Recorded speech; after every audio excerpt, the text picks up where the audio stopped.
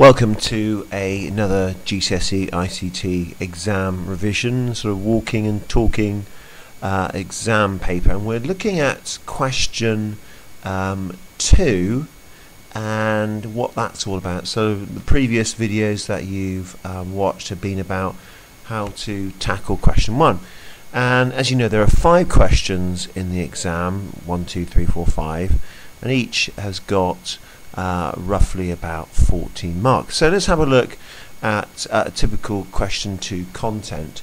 So typically, and I just want to put a warning here, it may contain other things, but I've looked through all the last sort of four or five years of papers, and they sort of talk about mainly payment systems, marketing, publicity, viral. This is sort of like online marketing, hosted apps versus local apps, searching the internet, techniques, refining, Boolean, keywords, that sort of stuff.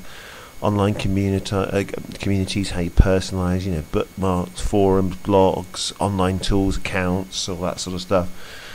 Security, paying for things, banking, checks, secure sites, password strength, report abuse, and so on. So typically that is the main thing, and I'd probably say, and overall, this is all about online stuff. Okay, so this is about how online communities work. All right. So as you know, play, pause, and do with the website, with the video, and using your handouts. Find, if you get a question wrong, find out what section it is and write down some notes that will help you remember that when you're revising, either for the mock next week or for the real thing. So you've also got the revision guide, which has pretty much got everything in it that you need to know. So let's go through the 2013 paper question 2. So first question: Karen is shopping in the high street. She wants to buy a DVD. She chooses a DVD with this QR code on the packaging. Okay, and it shows you where the QR code, and you've probably seen these, okay, and it says which one of these smartphone features would she use to input the QR code. Okay, touchscreen, camera, infrared sensor, or accelerometer. Okay, have a think about that, and I'll reveal the answer in 3 seconds. 1, 2, 3.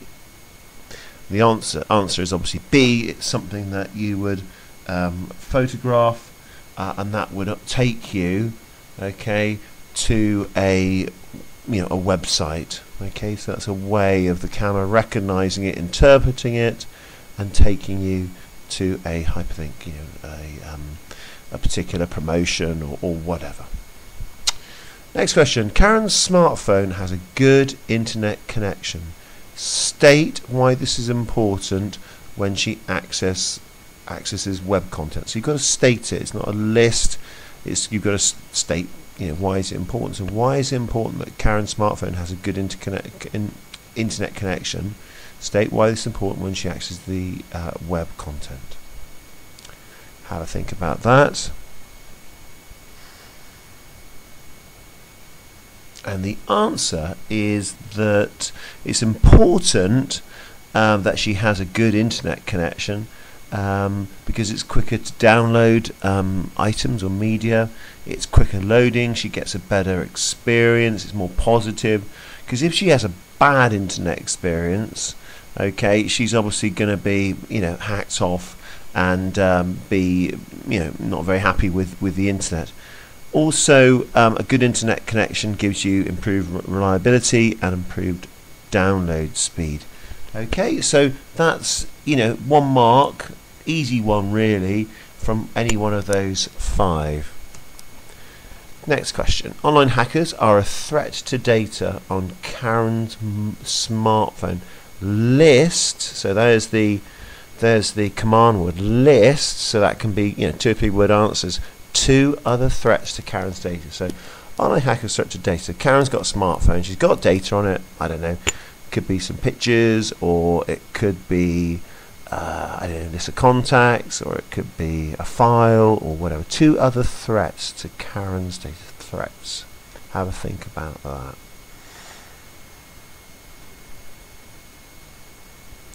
Well, other threats could be from, apart from online hackers, you don't want to put that because it's already there, are things like viruses, malware, spyware, tracking cookies, scareware.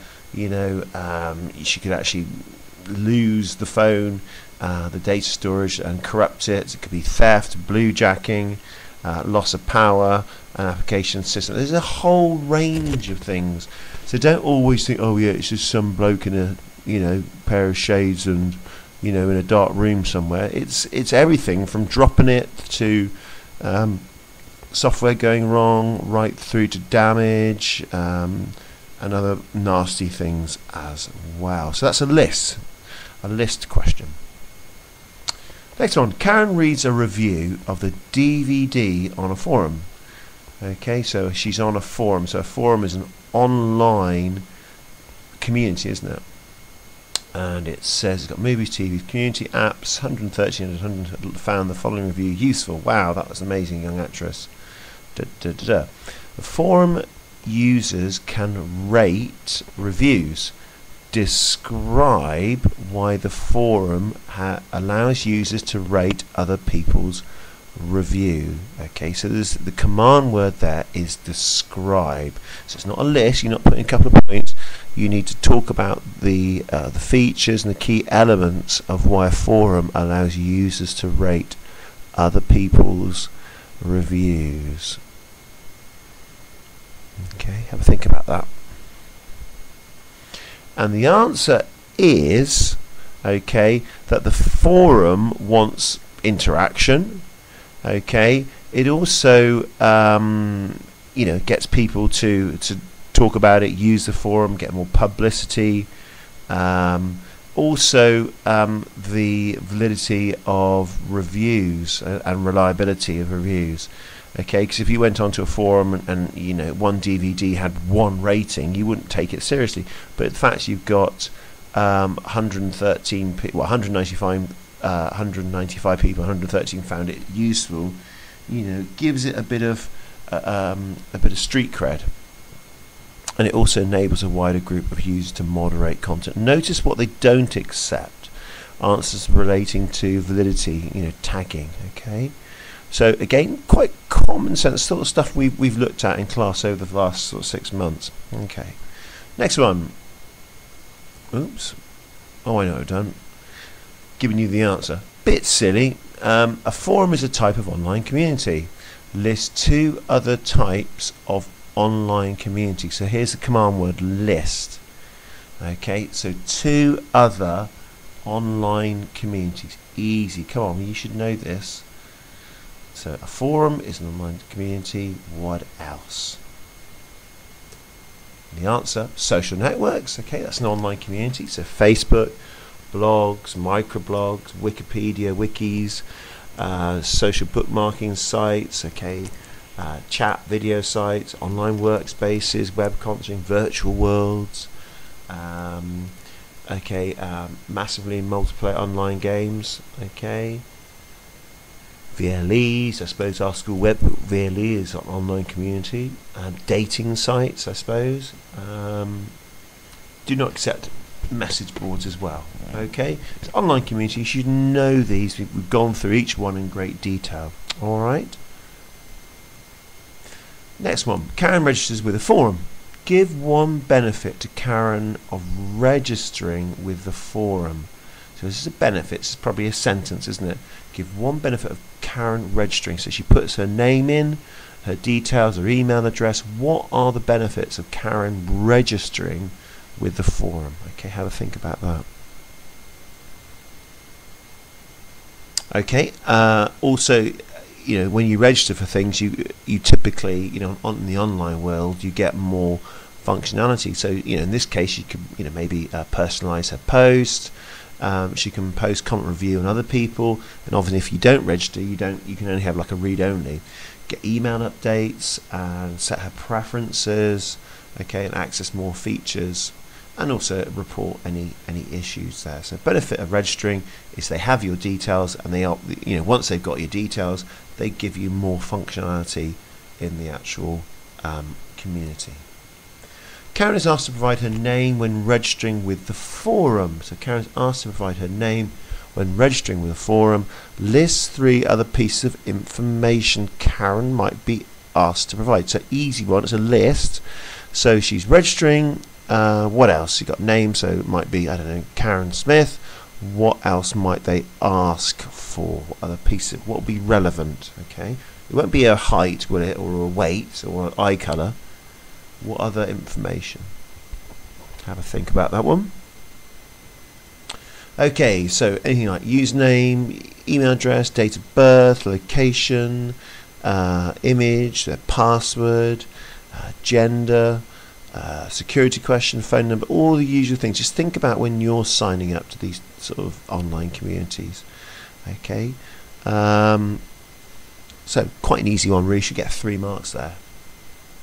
Next question. Karen pays for the DVD using near field communication NFC. So those are the, you know, if you've seen your parents, or maybe you've got this, I don't know, you know, pay for things under £30 at the moment. That's they just put their card near it, if it's got NFC enabled, and it just pays. So explain how NFC speeds up the payment process. So this is an explain, it's not describe or list.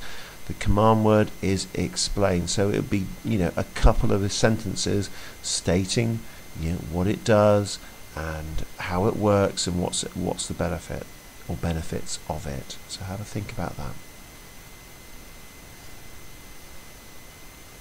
Okay, so an explanation to include: users can scan, don't have to insert their card. It's a bit of a pain if you have to do that. You know, you don't have to enter the PIN, and because it's contactless and wireless, it's much quicker. So you can literally flash your card over, it's done. You don't have to insert your card, and literally it's mega quick. Okay, I mean, there are obviously some downsides to it as well. I don't know if you saw a news article where on the tube train, this guy this criminal was going around with a portable, you know, chip and pin machine like you get in a restaurant or whatever, and he was just, you know, going up to people and sort of nudging up to them and typing in £30, and then just going around the carriage and getting people's NFC to work automatically without them knowing it, because it's something you just flash and it works. So there are some dangers to it, so just a bit of knowledge for the future in case that comes up in the exam. There are dangers. Okay, it's almost too simple. Okay, so that's the end of question 2 in that mock paper. I hope you went okay with that, and that you made some notes, and it sort of, you get the idea of what sort of things are going to be asked. Okay, hope that's helped, and take care.